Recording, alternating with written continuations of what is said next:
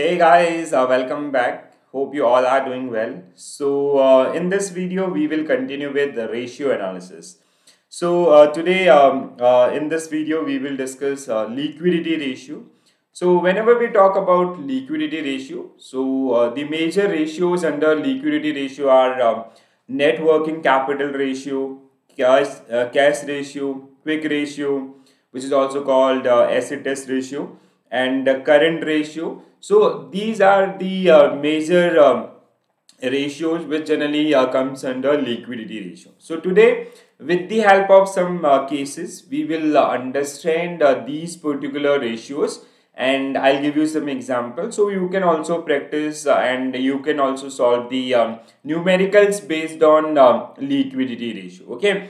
So in our previous video, we generally talk about the introduction of ratio analysis. What is ratio analysis and what is the implications and what is the uses and need of ratio analysis? What are the basic objective we generally achieve through ratio analysis? Now we will discuss the technical part of or the technicality of ratio analysis. And as I told you, we have number of ratios. Today we will start with the liquidity ratio. In next video we'll talk about solvency, then we'll discuss activity, profitability and market prospect ratio. And what all these are ratios we already discussed in the introduction part. So that video is generally based on the fundamental of ratio analysis, the importance, need, objective and all.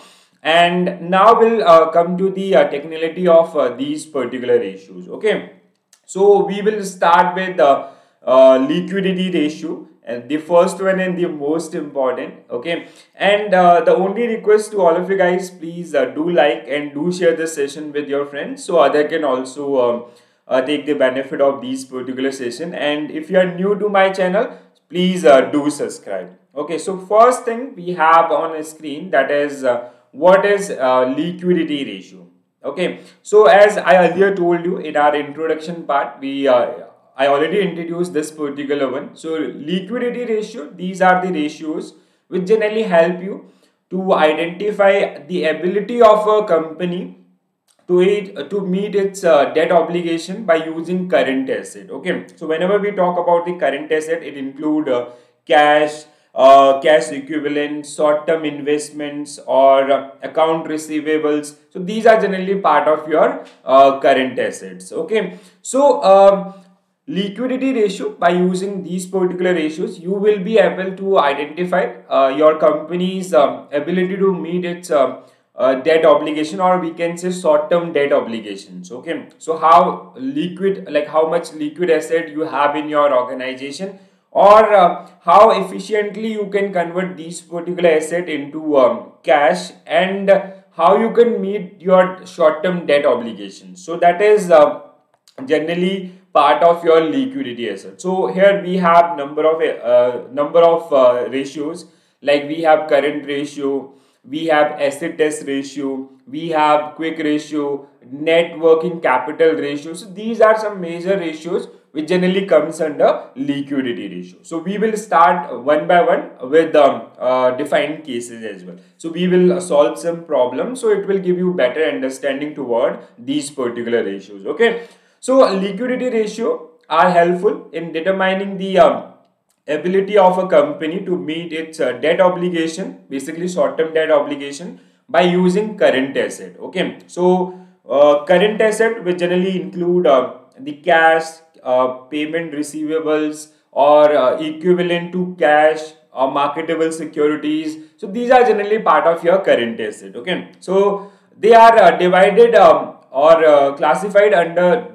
different ratios. So we have current ratio, we have cash ratio, quick ratio and net working capital ratio. So these are four most important or major ratios which generally comes under liquidity ratio. Okay, so we will start with current ratio. So first one is current ratio under liquidity ratio. Okay, so a current ratio shows the financial capacity of a company to clear off the current obligation by using current asset. So there is one thing guys you need to know first, like the formula is current asset divided by current liabilities. Now, what are current assets? So, what are current assets and what are current liabilities? So, you need to know about these particular things, because if you'll have a clarity, so you will be able to make right entries, or to pick right entry. So, current asset which generally include cash plus cash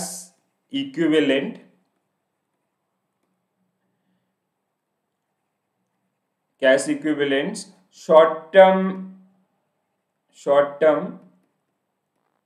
investments,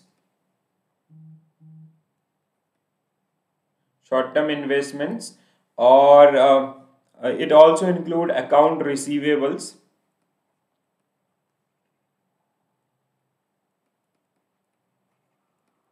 Okay, and it also include prepaid expenses. Okay, so these are generally part of your current assets. So these are the major head under current asset. If you talk about the current liabilities, I'll mention here. Okay, so current liabilities, under this particular one, we have payables. Okay, payable, and we have payroll dues, which include salaries and other things. Okay, we have payroll taxes, which again part of this one. Okay, we have income tax, again part of this one, income taxes, and we have interest, major head as interest, also interest payable basically. Okay, and we have utility expenses.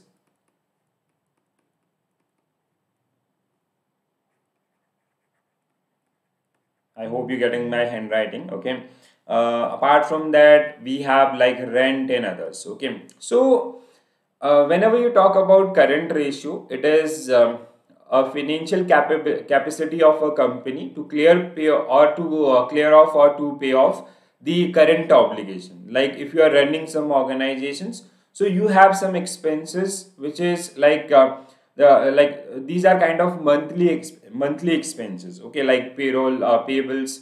Okay, any payables including payroll dues, salaries and all, and payroll taxes, income tax, interest payment, rent payment, utility expenses. So these are generally part of your current liabilities.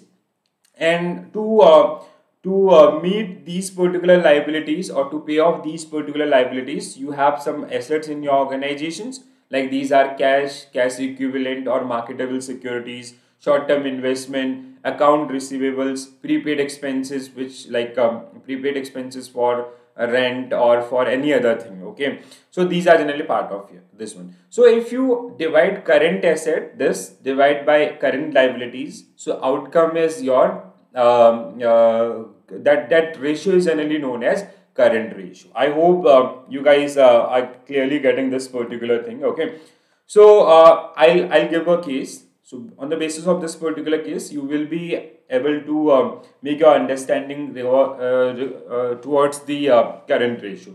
So you just need to remember this formula. So this is very simple one: current asset divided by current liabilities. Okay, so here we have two cases. One is company X and another one is company Y. Okay, so company X, like cash 80,000. Then we have sundry debtors 1,20,000. We have stock in trade 3,60,000. Prepaid expenses 40,000.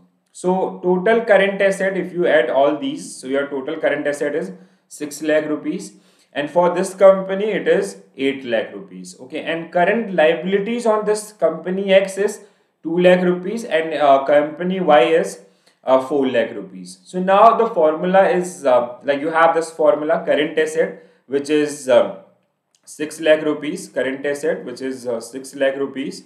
So 6 lakh divided by 2 lakh. So 6 lakh divided by 2 lakh. So your outcome is 3.1. The ratio is 3.1. 3 is your outcome. So the ratio is 3.1 in case of company X. Similarly, for company Y, it is like 8 lakh divided by 4 lakh, which is 2.1. So this is the current ratio in case of company X and Y. So very simple. The only thing you need to know, you need you need a basic understanding towards the current assets and current liabilities.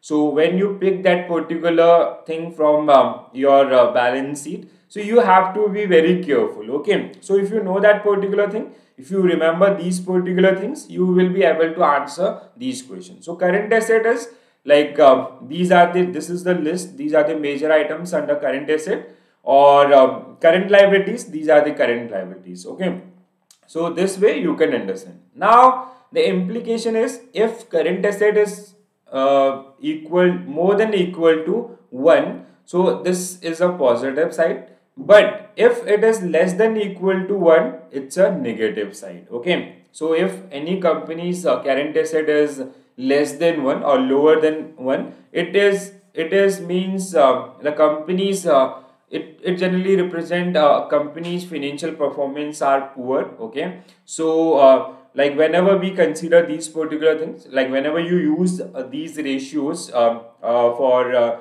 investment purpose or for your business operation purpose, so you need to take care about these things. So higher the current ratio, which is the positive side for that particular company, because they have more amount in their hand to meet with their current liabilities. Okay, so this means one's liability to pay off the present time monetary obligation with their assets. So if you talk about the current asset, it measured by the dividing current asset, or we already gone through this particular one. I hope you get this particular thing clearly. So simple one. So you have to, like whenever you practice these particular things, you can take some cases, just you can make some entries on the basis of these particular entries, or like if you can pick any balance sheet or profit and loss account of any company, then you can solve that particular one. In examination as well, they'll give you some entries, like sometime they'll give you direct question. So the total current asset of a company is this amount, and the total liabilities is this. So what is the current ratio for that particular company? So I hope you're getting this one. Or sometimes they make that particular question complex.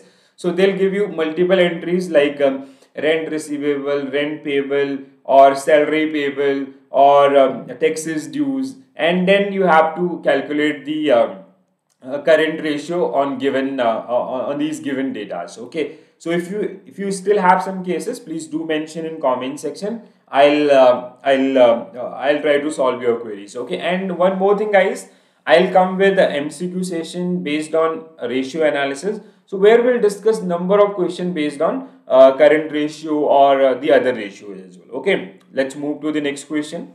Next ratio. So next ratio under liquidity ratio is cash ratio or cash equivalent ratio. Cash and equivalent ratio. Okay.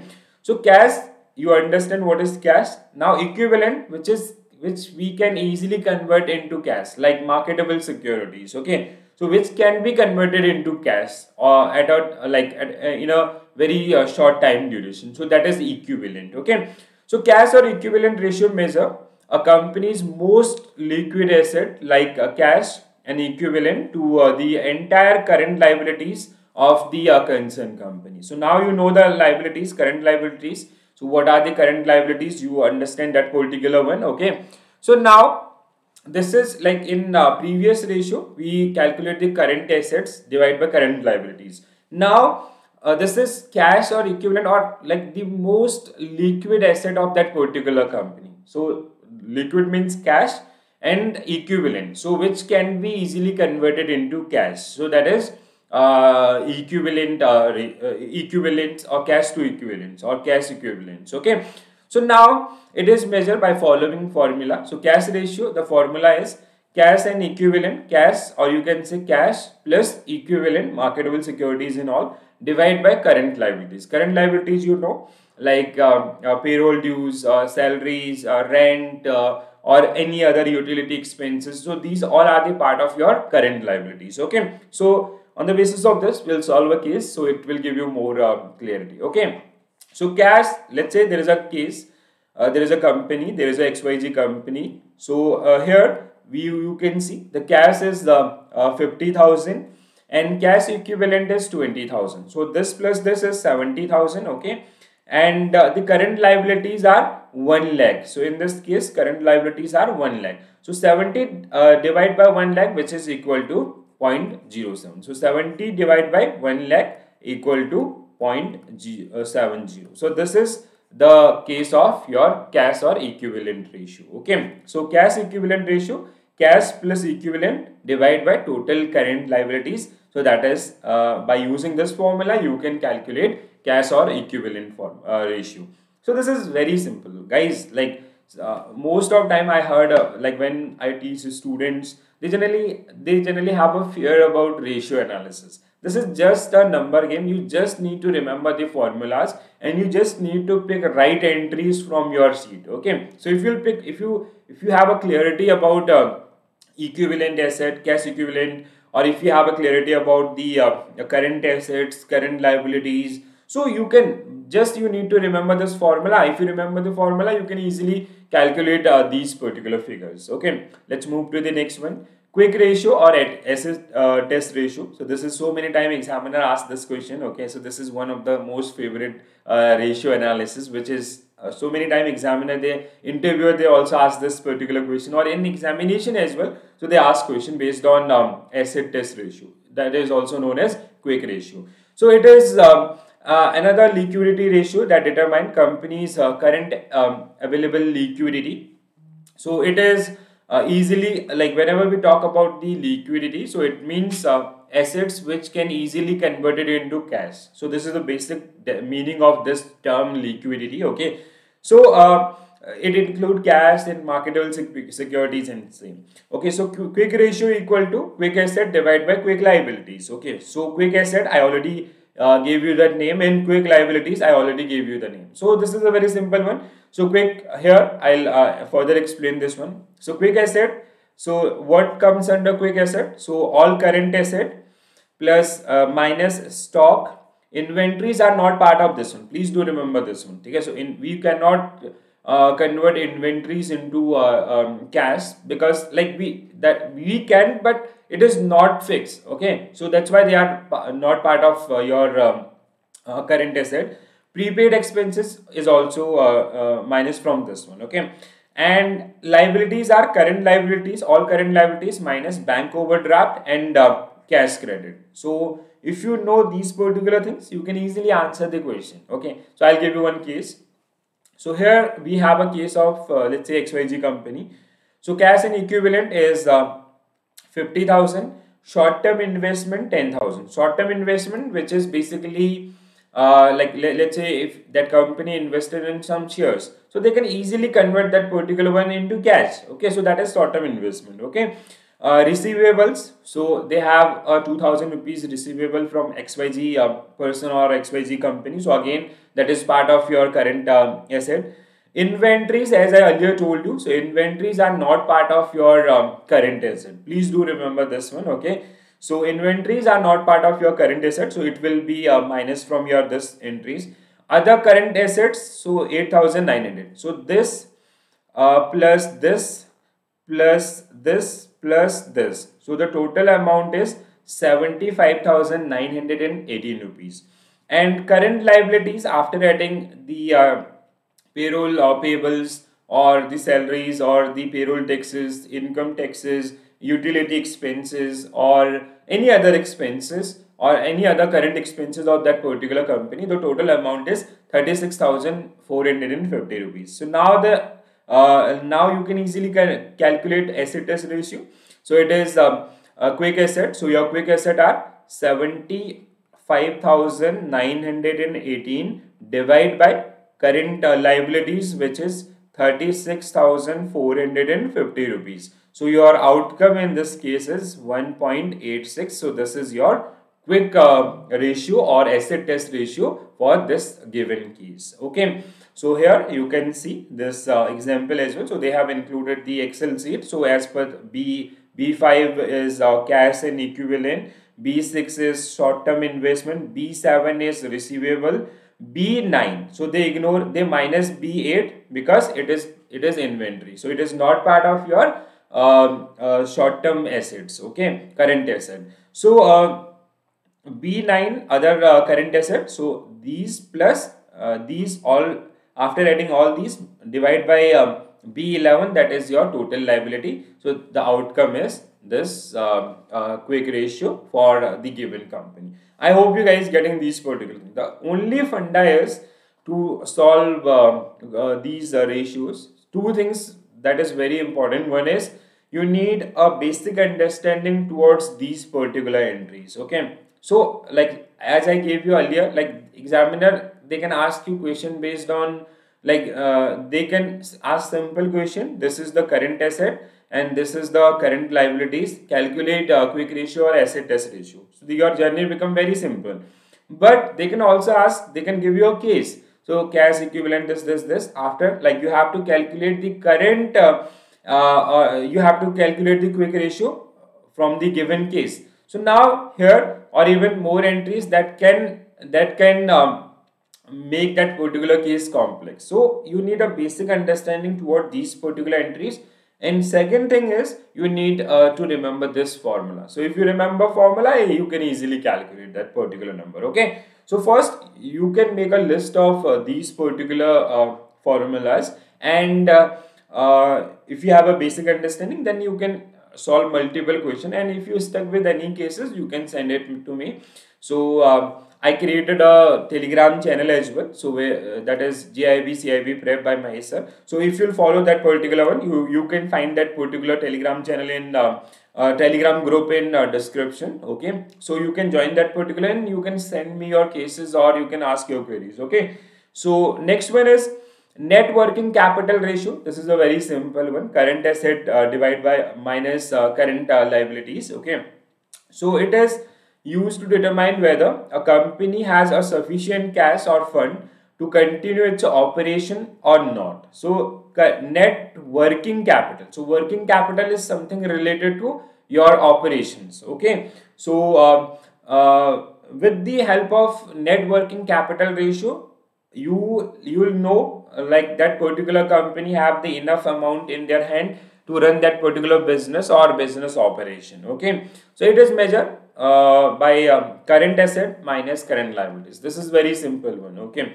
so we will discuss this one with the help of case. So here the only thing is, like, first thing you need to remember formula. Formula is very easy in this particular case.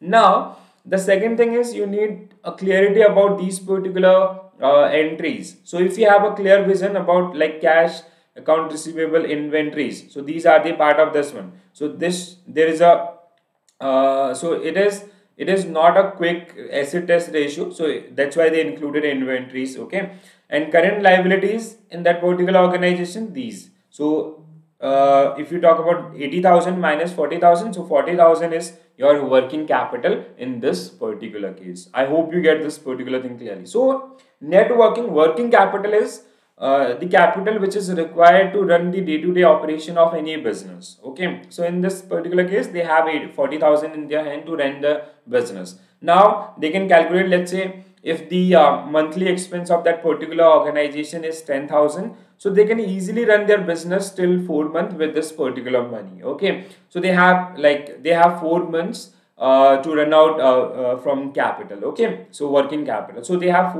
enough money. They have 4 months money, so they can make plan accordingly and they can work on their revenue, so they can increase this particular one. Okay, so out of if you talk about the liquidity ratio, these three are the most important. So many time examiner, they generally ask question based on these one. So these are generally part of liquidity ratio. So liquidity ratios. So first one is current ratio, current asset divided by current liabilities. Only thing, the formula is very simple. You need to know what are the current assets and what are the current liabilities, and you can easily solve that particular one. Quick ratio, current asset minus inventories divided by current liabilities. So here we generally minus inventory in this particular case. And cash ratio, cash plus equivalent plus short-term investment divided by current liabilities. So with the help of these particular one, you can easily calculate the given cases as well. Okay, so in next video we will discuss solvency ratio. So solvency, that is something a company's ability to meet its long-term debt. So it is something related to long-term fate of that any company. Okay, so a company's tend to meet its long-term debt requirement. So that is something related to solvency. So we have debt ratio, we have equity ratio or debt to equity ratio or interest coverage ratio, which generally comes under solvency ratio. So we will in next video we will discuss all these, and with the help of some cases, so you can easily understand these particular ratios as well. Okay, so guys, I hope you enjoy the video. So if you like, please do share with your friends so they can also take benefit of these particular one. And in the description, I'll share my Telegram group name or group link, so you can join that particular one. And if you have, let's say, when you plan your study, when you are studying these particular thing, if you face any problem, so you can send me screenshot on that particular group, or even like if you need a PDF for any classes, so you can mention, so I'll pass on those particular one. Okay, the only request is please do like and do share this session, and if you are new to my channel, please do subscribe. And sharing is caring. So if your friends are preparing for JAIIB, CAIIB, or RBI grade B or any other government examination, so please do share this channel link with these particular friends, so they can also subscribe and they can also watch these particular videos. Okay, so this is it from my side. I'll see you in next video, where we will discuss solvency ratio and ratios which generally comes under solvency. So till that time, bye bye, take care all, have a nice day, thank you.